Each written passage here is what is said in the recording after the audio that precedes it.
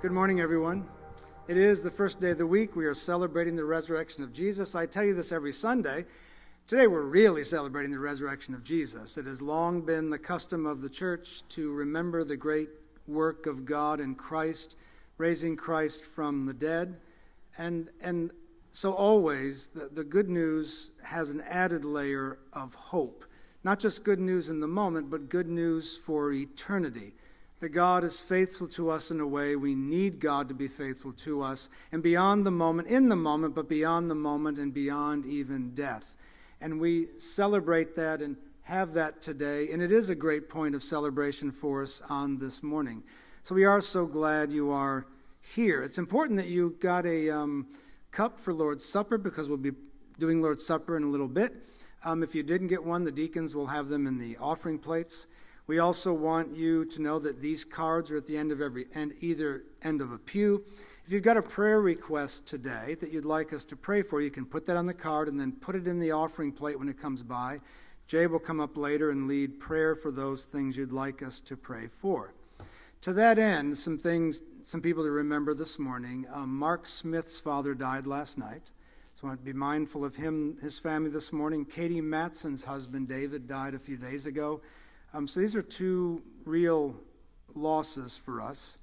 And Marcia Jones died last week. These are long friendships for many of us that we want to remember and be in prayer for those families. And also remember on this day that the hope of resurrection really does lead us toward the point of death, the conversation of death, and it leads us, however, away from the sting of death.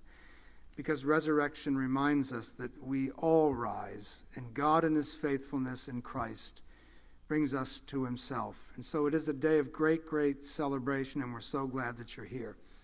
If you will stand with me, please, we are going to read scripture from Matthew 28, verses 8 through 10. It's in your bulletin, it's on the screen, if you'd read with me. So the women hurried away from the tomb, afraid yet filled with joy, and ran to tell his disciples. Suddenly Jesus met them. "Greetings," he said. They came to him, clasped his feet, and worshipped him. Then Jesus said to them, "Do not be afraid. Go and tell my brothers to go to Galilee. There they will see me." Join me as we pray. Father, we thank you to be standing this morning, to be breathing this morning, to be sitting this morning, to be around friends this morning, and above all, to be gathered in a place to celebrate the great story you wrote through Christ. It's the best news in our lives.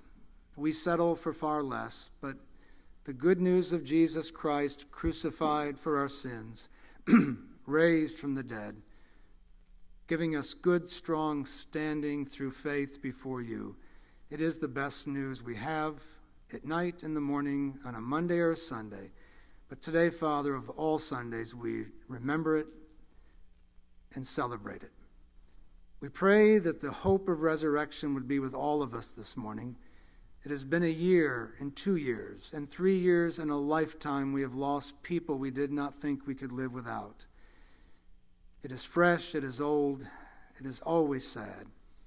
We commend them to you, remember them, and the power of resurrection for the people we love. We pray also, Father, in the hope and prayer of our own lives, that we who have put our faith in Christ, who have repented of our sins and accepted the blood of Jesus Christ shed for us, that we too live with the hope of resurrection up to the point of death, through death, and beyond. It's a day of celebration. We pray for these friends we've mentioned, Mark Smith's family, Katie Matson's family,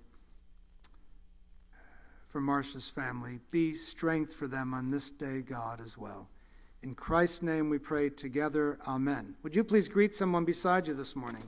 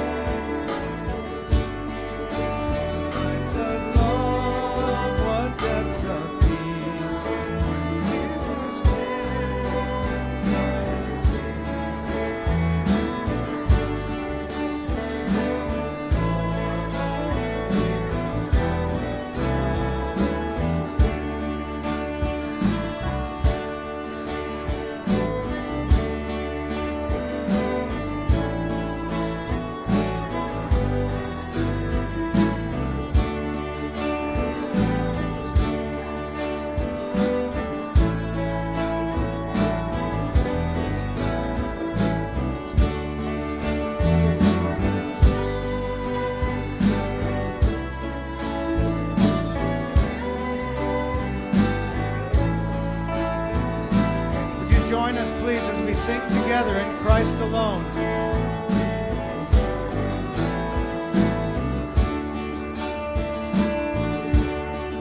In Christ alone, my hope is found. He is my light, my strength, my song. This cornerstone, this solid ground, firm through the fiercest drought and storm. What heights of love, what depths of peace, when fears are stilled, when striving cease. My comforter, my all in all, here in the love of Christ I stand. In Christ alone, who took on flesh, fullness of God in helpless babe, this gift of love and righteousness, scorned by the ones he came to save, till on that cross as Jesus died, the wrath of God was satisfied. For every sin on him was laid, here in the death of Christ I live. There in the ground his body lay, light of the world by darkness slain, and bursting forth in glorious day, up from the grave he rose again. And as he stands in victory, sin's curse has lost its grip on me. For I am his, and he is mine, bought with the precious blood of Christ. No guilt in life, no fear in death, this is the power of Christ in me.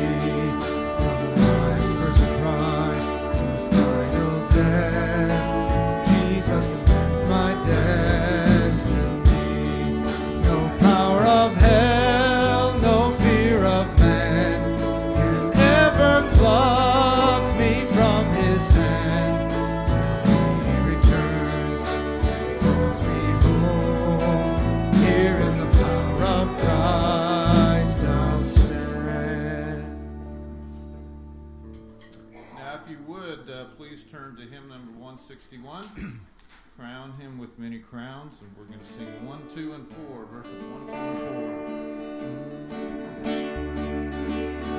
4. Crown Him with many crowns, the Lamb upon his throne. Hark now the heavenly anthem, crown all music but its own. Awake my soul and sing of him who died for thee, and hail him as thy matchless King through all eternity. Crown him the Lord of life, who triumphed o'er the grave, and rose victorious in the strife for those he came to save. His glories now we sing, who died and rose on high, who died eternal life to bring, and lives that death may die. Crown him the Lord of love, behold his hands and side, those wounds yet visible above, in beauty glorified. All hail, Redeemer, hail, for thou hast died for me. Thy praise and glory shall not fail throughout eternity. You may be seated.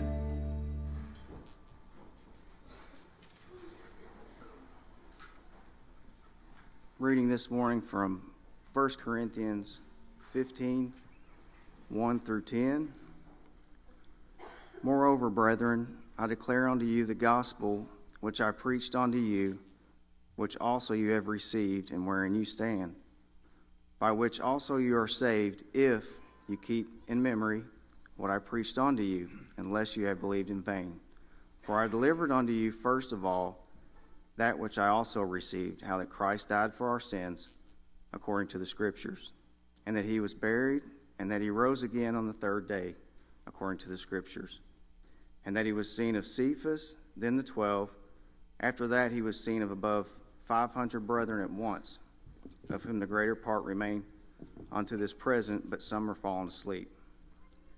After that he was seen of James, then of the apostles, and last of all he was seen of me also, as one born out of due times. For I am the least of the apostles, that I am not meet to be called an apostle, because I persecuted the church of God. But by the grace of God I am what I am, and his grace which was bestowed upon me was not in vain. But I labored more abundantly than they all. Yet not I, but the grace of God which was with me. Let us pray. Father God, we come to your house this morning to remember the life, the light, and the resurrection of your Son, Jesus Christ, the hope of our salvation. Lord, we ask that you bless this offering and be in all that is said and done this morning that's pleasing to your will. In Jesus' name we pray. Amen.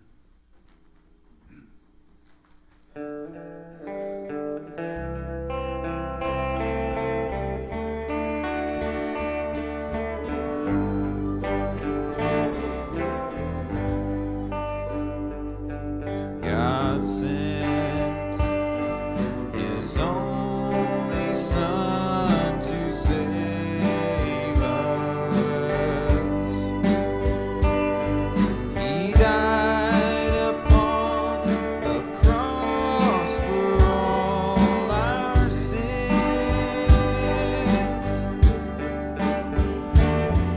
I praise the precious name of Jesus. He walked out of the grave they laid him in. I serve a Savior. It's what I was made for. His grace and love I don't deserve, and I will be faithful, humble and grateful. My life is greater,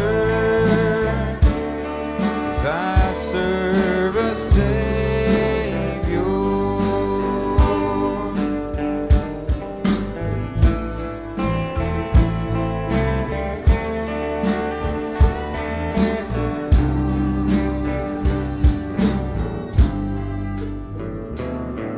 This world can be so full of heartache.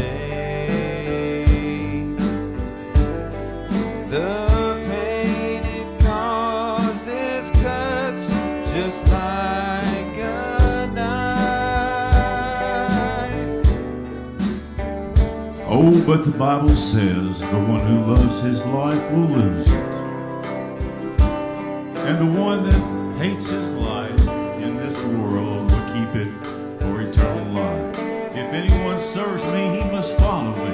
Where I am, there my servant also will be. If anyone serves me, the Father will honor him. I serve a Savior. It's what I was made for. His grace and love I don't deserve, and I will be faithful.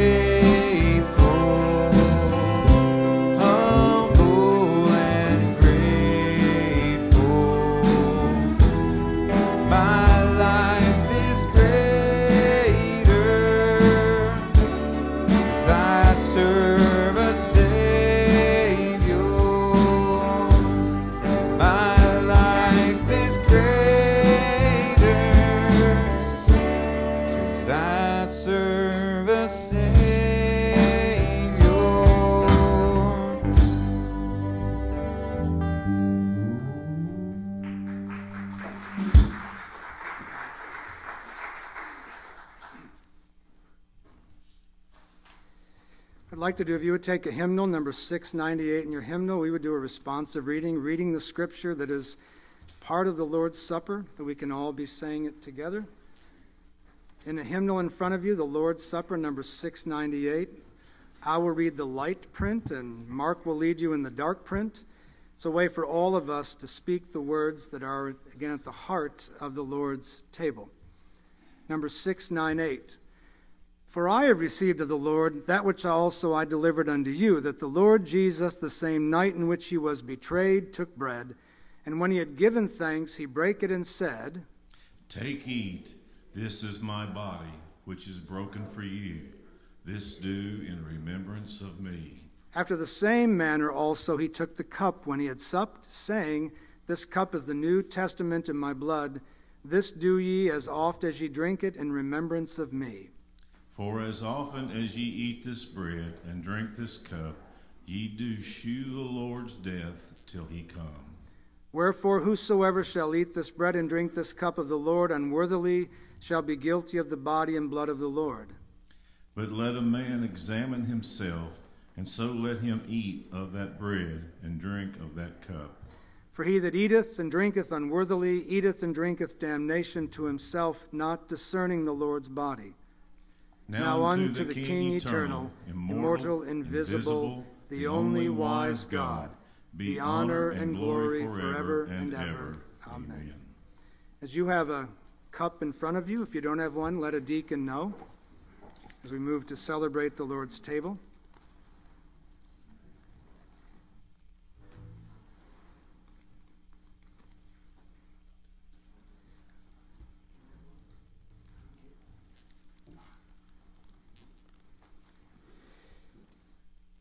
In taking the wafer, remembering the body of the Lord Jesus Christ, we remember it was in the very night Jesus was betrayed that he took bread. And in taking the bread and offering it to the disciples, asking them to eat of the bread, the idea of the bread was the most common meal even the poorest people owned. That is, the body of Christ was offered for all people, all time. The high, the low, the rich, the poor, the in, the out, all people are offered the body of Christ. And in eating this wafer this morning, this bread we eat, we do this to remember the Lord Jesus, to remember that he indeed gave his body on the cross for us. Real body, real death. The scriptures take great pains to remind us that Jesus literally died on a cross. He did not swoon, and his friends got him down and took him away. He literally died on the cross. And that body, the scripture tells us, was offered as a ransom, that we were all in too deep with no way out. And Jesus' body paid a ransom for us to be free. So to eat of this bread is to confess that we need more than the bread of this world. We need the bread of life, the Lord Jesus himself, and our faith is in him today. As we eat, if we eat, and because we eat, if you would join me.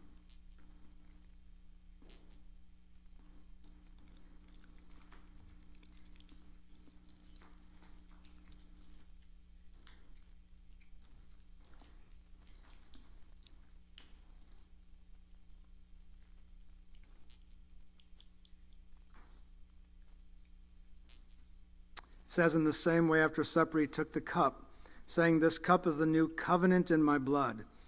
Do this whenever you drink it in remembrance of me. We're reminded that without the shedding of blood, sin cannot be atoned for. It's the language of the temple. And this new covenant in blood is a covenant of faith, where we find by putting our faith in Christ, we are justified. We have standing before God. But we come with him having paid what we could not pay. We come and now stand with God, beside God, through Jesus Christ, and we rest, and we have God's peace, and we seek God through our great high priest who stands at the right hand of the Father. But we stand not on what we've given, but on what he has given. And so it's an act of grace, a gift of grace, and we simply come by faith. To drink of this cup is to honor the Lord Jesus Christ, whose blood cleansed us from our sins, but it's also to enter this new covenant, this covenant of forgiveness, which he offers all of us. We drink today to remember him.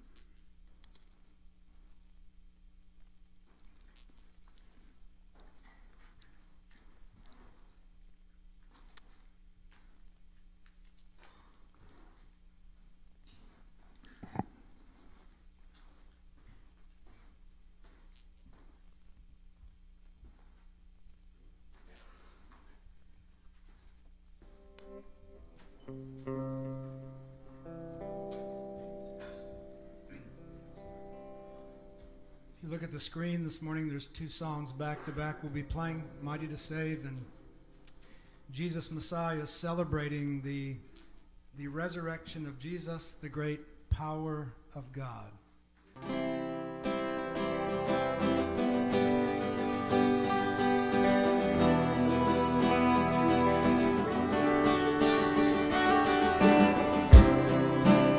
Everyone needs compassion, a love that's never failing.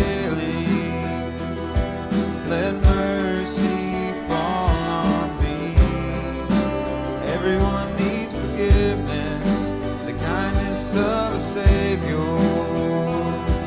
the hope of nations.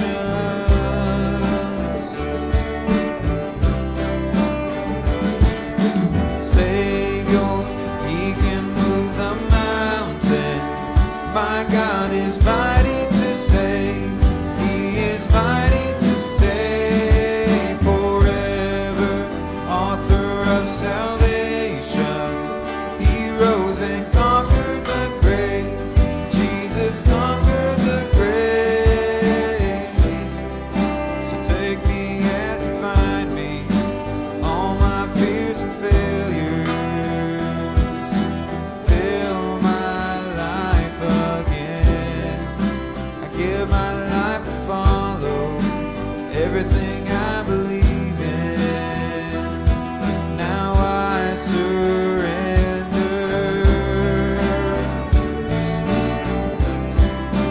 I surrender, Savior. He can move the mountains. My God is mighty to save. He is mighty to save forever. Author of salvation, He rose and conquered the grave. Jesus conquered the grave. Shine your light and let the whole world see. We're singing for the glory of the risen King. Jesus, shine your light and let the whole world see. We're singing for the glory of the risen King. Savior, He can move the mountains. My God is mighty to save. He is mighty to save forever. The author of salvation, He rose and conquered the grave. Jesus conquered the grave forever. The author of salvation, He rose and conquered the grave. Jesus conquered the grave.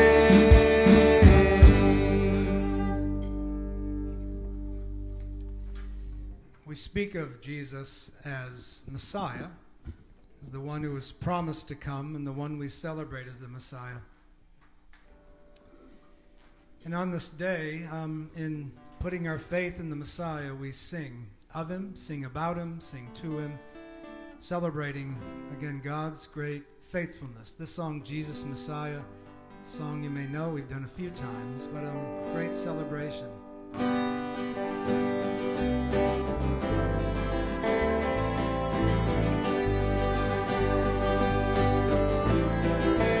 Join us. He became sin, who knew no sin, that we might become His righteousness. He humbled Himself and carried the cross. Love so amazing, love so amazing. Jesus Messiah,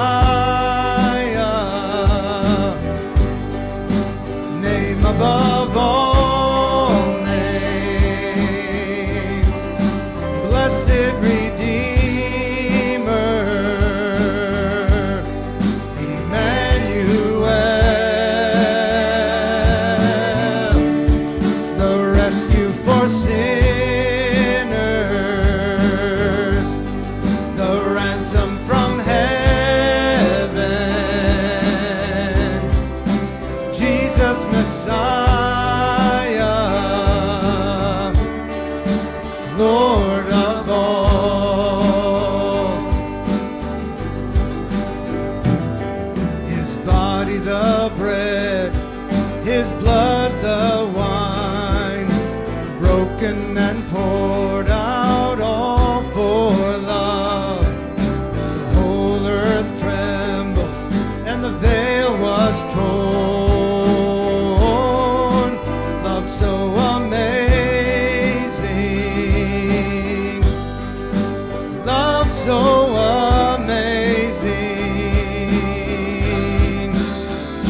Jesus Messiah, name above all names, blessed Redeemer,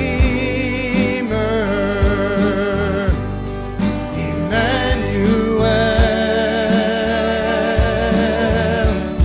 the rescue for sinners, the ransom from heaven, Jesus Messiah, Lord of all our hope is in you, all our hope is in you, all the glory to you, God, the light of the world, Jesus Messiah, name above all names, blessed Redeemer, Emmanuel, the rescue for sinners, the ransom for heaven, Jesus Messiah, Lord of all, Jesus Messiah, Lord of all, Lord of all, Lord of all.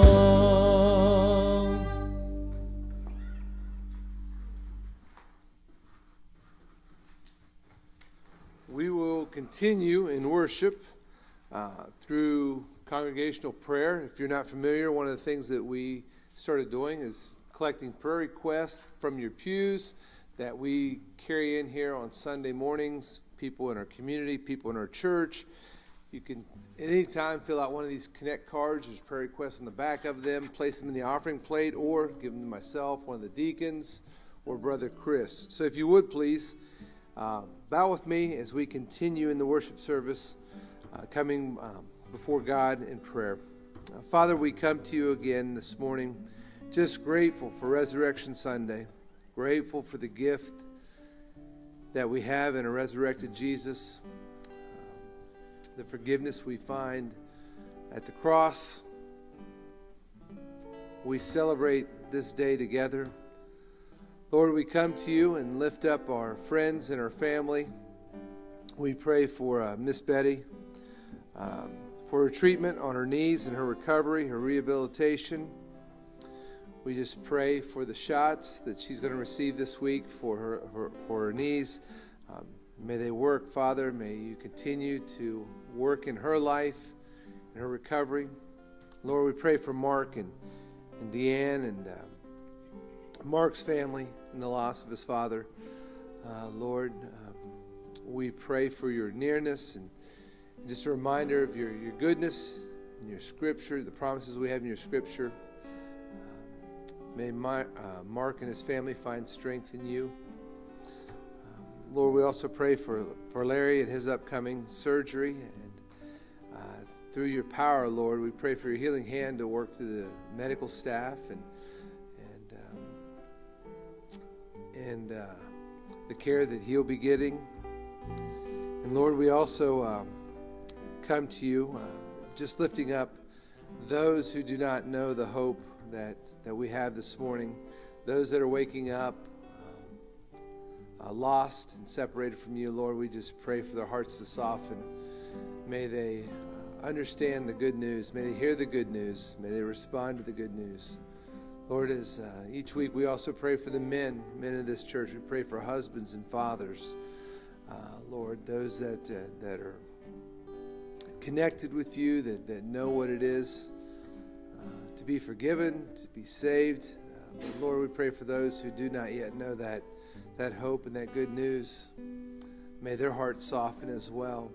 And may you continue to use them and raise them up as they continue to lead their families.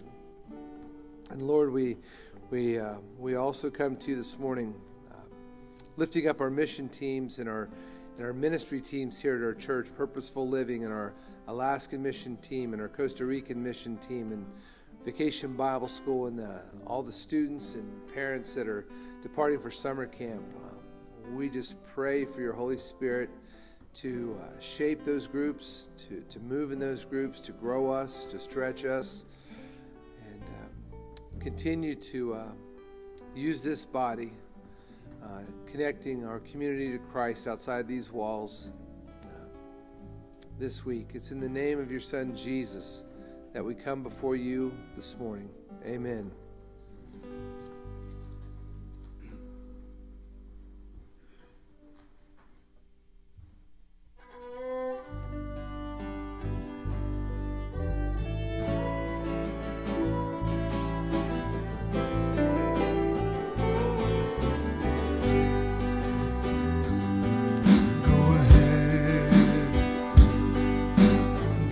The nails in my hands, laugh at me where you stand. Go ahead and say it isn't me. The day will come when you will see, 'cause I'll rise again. No power on earth can tie me down. Yes, I'll rise again. Death can't keep me in the ground. Go ahead and mock my name. My love for you is still the same. Go ahead and bury me, but very soon I will be free, 'cause I'll rise again. There's no power on earth can tie me down. Yes, I'll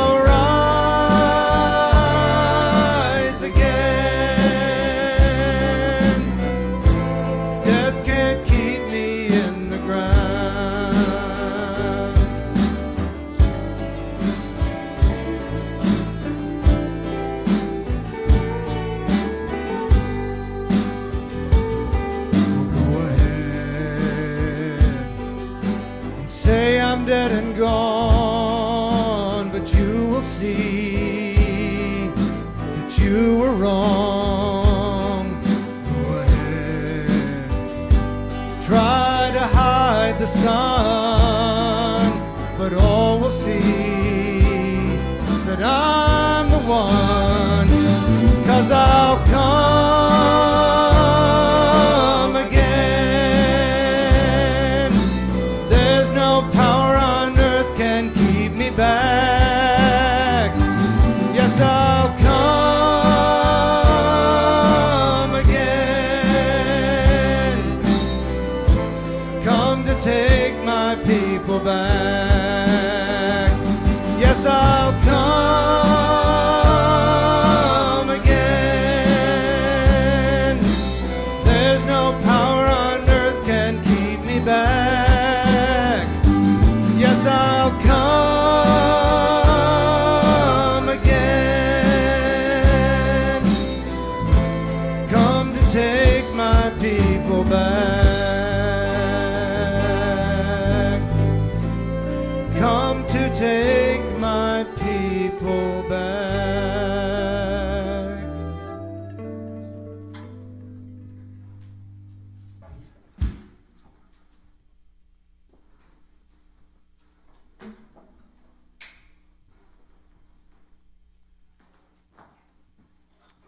It is the case when you come downtown and you come to this building like I do that you often find things. And so Friday morning I found at the back of the church, tucked right up against the back door with great purpose, was a large tub, a packing tote. It was parked against the glass like someone meant it to be there, and it was overflowing. Overflowing with a pillow, a fitted sheet, a comforter, a coat, jeans, and none of it was in good shape. None of it. None of it. And I have no idea who it belonged to, but I know what happened. Somebody decided they weren't staying. That's what someone decided. Someone said, I'm not staying here. One more minute, I am on my way. They decided to leave, decided to pack what was there, pack it all up, roll it all up. Didn't wait around to see what happens when you leave, just left. Maybe it was a good idea. Maybe it wasn't. It's that wasn't that haunts us, where we can spend some years of our life going back thinking about where we went, where we didn't go, but always where we didn't stay. Where we didn't stay. My brother found a way to stay in the Army 20 years. I found a way to barely stay in 4. I don't regret not staying. He's glad he did stay. It all works different ways. But we all have stories of not staying, and so we all have the question, what if we had stayed? Which is a very important question with Jesus and the resurrection. We're about to read John 20, verse 11, but before we read, just real briefly, John 20 opens with the first day of the week, a Sunday, Mary Magdalene going to the tomb early while it was still dark in hopes of attending to Jesus' body, his dead body. Her living love is carrying her to the tomb of a dead friend. And there she finds an empty tomb, and there she finds a missing body. And of course, she runs to find Peter and John. They all run back. John makes a note, of course, to say that he was faster than Peter and beat him to the tomb. I love that little addition. Just the last little dig when we get this done. But all they find are linen cloths, meaning a dead body's been unwrapped and a dead body is missing. And so verse 10 says this, then the disciples went back to their homes. The disciples went back to their homes, which sets up verse 11.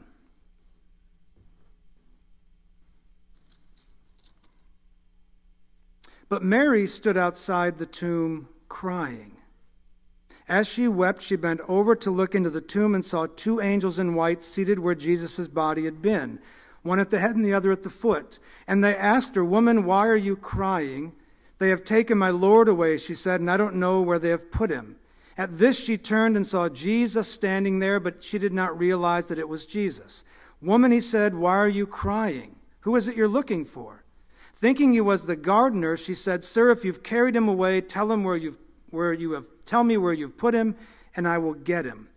Jesus said to her, Mary. She turned toward him and cried in Aramaic, Rabboni, which means teacher. Jesus said, do not hold on to me, for I have not yet returned to the Father. Go instead to my brothers and tell them, I am returning to my Father and your Father, to my God and your God. Mary Magdalene went to the disciples with the news, I have seen the Lord. And she told them that he had said these things to her. So the empty tomb isn't empty after all, and Mary is conversing with angels unaware. Now, you may wonder how you don't know, except I thought about how all the people that stood around a 9/11 and watched the towers come down, and stood next to people and talked to people, and in the midst of a catastrophe, you're just talking to people, and likely on this day, they still could not tell you who they were talking to. They remember what was said. They could never pick out the person they were talking to. That's how catastrophes work. Catastrophes rule the moment, not faces or voices, and this is a catastrophe, that the body of Jesus is missing. Grave robbing was a thing in the ancient world, believing that wealth was buried with people. And they want to know why she's crying at an empty tomb. Empty tomb. If the tomb's empty, why are you crying? And she's thinking, well, I'm crying because it's empty. And so maybe it's so depressing she turns around. And then we find Jesus speaking.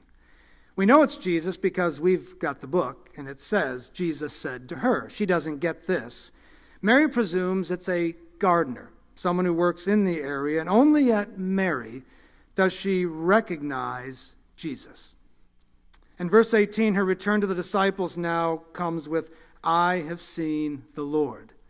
So it's interesting to note in the Gospel of John, this is a very, very typical viewing of Jesus, because Jesus is not on a schedule. Verse 19, the disciples are gathered, and Jesus came and stood among them, it says.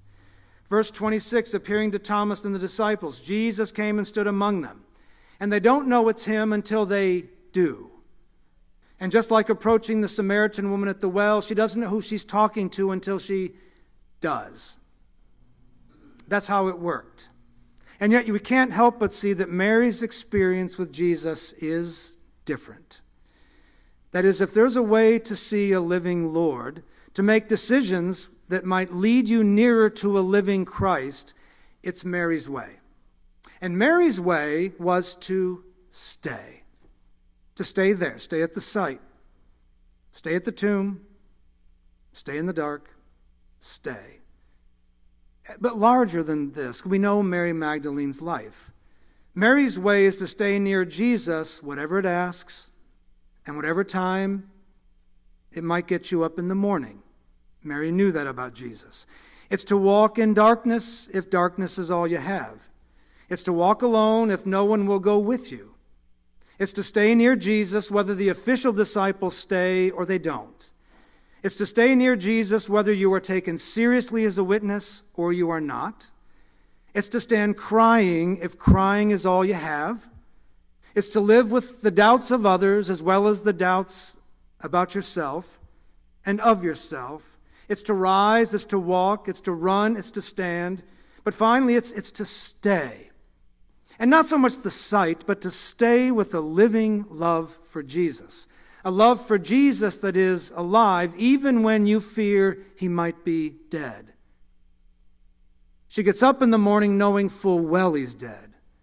But she's moved by a living love. Even if she doesn't think her Lord is alive, the love lives. And so she moves. She moves. Finally, she stays where she should stay to be faithful to a loving Christ and to carry out her living love for him.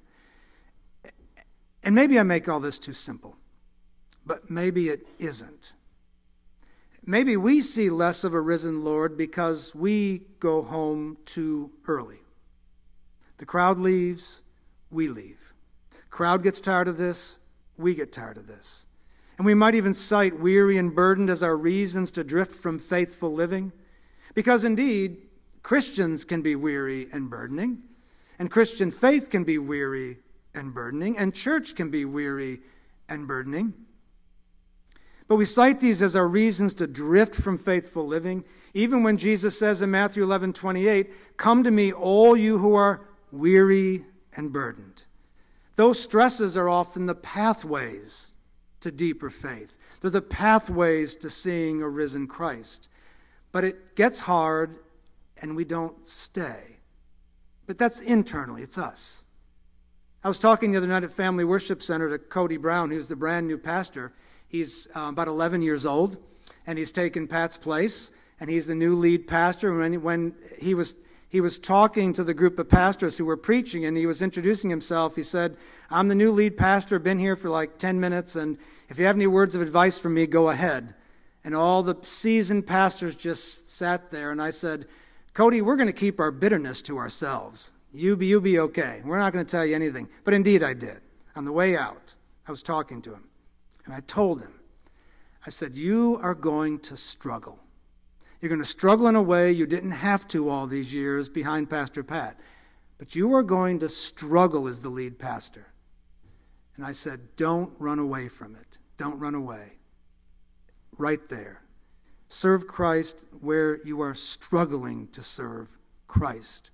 That's an address. It's a place he is waiting for you. The truth is, we know something about packing our own tubs and leaving challenging people.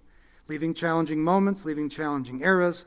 We know about this. We know about it. And very often, of course, you're right. Now, that's a good illustration for me on the door, but that person might be entirely right. That maybe it was time to leave. Pack up whatever he or she had, put it in a bin, give it to the church, let someone else use it, and I am gone. Those are good stories too. A lot of great, great stories begin with, I finally reached the end. I finally saw the problem. I finally began to love myself. I finally just was tired of it. And I packed what I had and I didn't stay. There's a lot of great stories that begin with, I did not stay. But then there's other stories where we can't help but think about what would have happened if we did stay. So, for example, summer's coming. It's still a rumor, but it's coming. And so are all the yard sales. Yard sales. Oh, yeah. I see the smile. That'll lift some of you because the yard sales are coming. And of course, what's so awesome about yard sales is all the evidence of hobbies abandoned. What we know at yard sales is what everybody quit. We know what you quit. We know you quit fishing because there's a ton of fishing gear. We know you quit working out because here are your dumbbells. Yeah, we know you quit cooking because here's all your cooking gear. We know you quit hunting because here's all your gear. We know that mower will quit every time we try to start it. That's why you're trying to sell it for $10. We know. When we go to our yard sales, it's just we're all on display, and not to mention all the instruments that are just dusty and put out there. $10. You can take that $300 guitar. I just don't want to look at it anymore. And all the books that promised us all this stuff would be easy. All the books are out there too. And the truth is this. The books told us it would be easy, but it got hard. We wanted it to come easy, and it didn't come easy, and so we didn't stick with the hobby. And the problem was, we only got as good as the last day we tried it. And so what we'll never know is what we could have done with a guitar if we'd stuck around for 2 more weeks and just dealt with the calluses. What we could have done if we'd just given 1 more week of 4 days, 40 minutes a day, walking. Just 1 more week of exercise. Or just making time for a hobby that brought you a lot, but you kept putting it away. So the problem is we never know what could have been because we just didn't stay with hobbies or friendships or Bible reading or seeking God in prayer in the morning with coffee and a dedicated space in your house, which is your space, and your Bible's there and a coaster's there. And if you're in my house, a cat is there. But it's all there. It's all there waiting for me. And you're never telling me not to stay in that chair in the mornings. But often I don't stay in that chair because I think something else is more pressing. And I'm wrong. And every time I stay in that chair, I think, oh, I'm so glad I stayed because this was waiting for me. Well, faith in Christ is no different. It's just hard to stay faithful to Christ when people leave. And the truth is, people do leave. It's hard to see in the moment of staying true, staying put, staying in a friendship, staying in prayer, that all of it holds a return. We just don't see it all the time. I always hope on a given Sunday morning we all leave glad that we've been here. But I'm like you, I have to set an alarm. And I'm like you, when my alarm goes off, I say, what day is it? And if I know it's Sunday, my heart rate goes up. But I'm always glad I came. Always glad I came. Because I know if we will stay some places, Jesus waits for us. Mary Magdalene stayed at the tomb. The disciples felt it was all back home. Let's go tell everybody. And Mary stayed. She stayed. Love brought her there. Love kept her there. Even if it was just the strips, she wasn't going to leave the site. The truth is, there really are moments that call for a faith and an endurance that you've never had to exercise before. You'll have to stay good friends with some people for a long time and through really difficult seasons. But you are the friend critical to them coming to Christ. You are the critical friendship. It's you. And so you have to stay a friend throughout. Your love is a critical love for somebody, and you've got to love throughout. There really aren't any other dads. There really aren't any other moms, no brothers. There isn't. There's no other children. We have to love and stay. And all of these things require an endurance that early on doesn't look like it'll be rewarded, but the moments are real, but the difficulty's real as well. It's really easy to pack a tub and just say, this thing here is just hard. But there's something better, and that's holding on long enough to see what an unpacked tub might bring. But it's hard. It's really hard. So last week in class, I'm teaching in my course. It's the Jesus Day. It's the Jesus lecture. It's just my favorite day of the year. So it's Jesus lecture and Scripture and love your enemy. And I'm telling them that if any Christian tells you Christian faith begins somewhere else other than love your enemy, tell them to come see me. I said, this is the most Jesus-y passage in all the Bible. So I give them my whole thing. But the passage they study is the parable of the Good Samaritan. Of the Good Samaritan, the man who comes to Jesus says, who's my neighbor? Jesus gives him a parable. A man was going down a road, saw a man left for dead, walked by, it was a priest. Another man go by the road, sees the man half dead, goes on his way, a Levite, the good guys. And then a Samaritan, the bad guy, stops and helps him. So I'm walking through all this, the Samaritan background, Samaritan theology, all this setup for this parable, and my phone starts ringing. Ringing and ringing and ringing. And I didn't turn it off. It was on buzz, buzz, buzz, buzz. And they're all looking up at me. And I keep teaching. And finally I walk over to the phone. There's about 3 calls in a row. And it's someone who called me that morning asking for some help and was not giving up. And what I wanted to say was, don't you understand? I am teaching the Good Samaritan parable. I've got no time to talk to you. No time. Here's what I will tell you. Teaching the Good Samaritan parable is a lot more fun than being the Good Samaritan. Okay? I'd like to pack my tub every so often.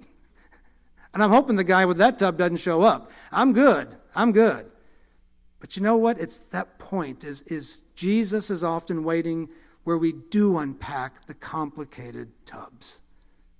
And I did call that person back, and I got in the middle of it, and I'm right. It was a lot more fun teaching the parable of the Good Samaritan than being the Good Samaritan. But the point is, the Lord was waiting for me there. Waiting for me there. Waiting for me there. And I stayed, and I should have stayed. I had to stay. But that's the hard part, is staying in the places where you are irreplaceable. But if you stay in a place where you are irreplaceable, you can trust that the Lord Jesus Christ, risen from the dead, will make himself known to you in that place. He'll be in that place as hard as it is. Because he recognizes we stay in the dark, we stay in the light, we stay when everyone runs away, but we stay at the last place we saw him. And until we have different marching orders, we don't leave. We're staying right here. Staying.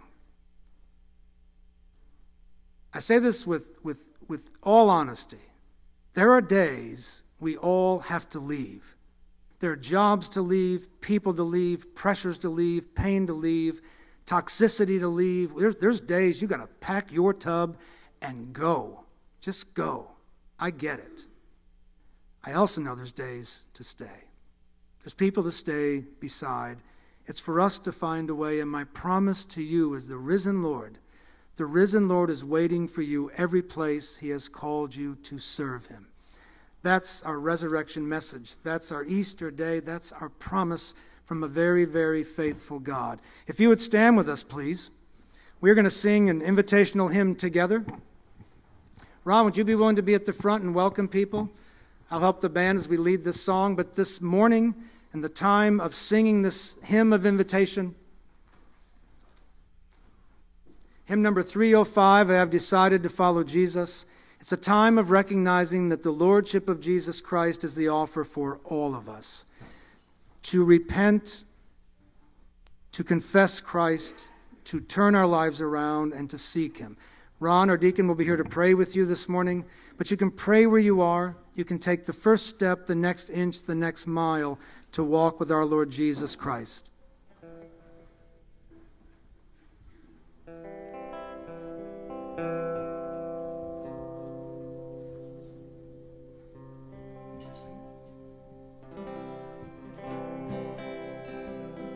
I have decided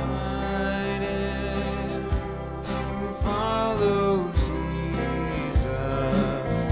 I have decided to follow Jesus. I have decided to follow Jesus. No turning back. No turning back. Though none go with me, I still will follow. Though none go with me, I still will follow. Though none go with me, I still will follow. No turning back. No turning Verse 4. back.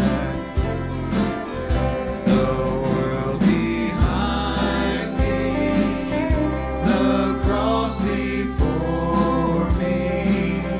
The world behind me, the cross before me.